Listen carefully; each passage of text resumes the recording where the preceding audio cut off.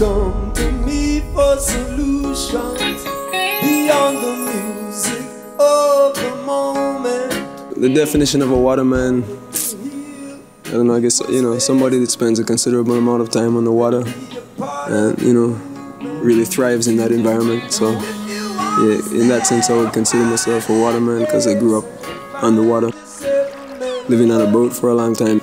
You're surrounded by it, so it's everything when, you know, it becomes, for lack of a better word, like a friend, you know. Come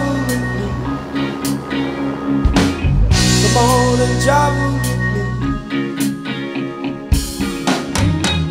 Well, if you wait all night for the morning, it can seem like eternity. And if you watch the clock, I always aspire to sing conscious music, you know, forward-thinking, spiritual music in a sense. Music and the ocean to me are very connected. You know, there's definitely a correlation between the two things. You know, because you could sit down and listen to the wind blowing through the trees and the water lapping on the shore. And, you know, if you meditated on it long enough, you start to hear all kind of things.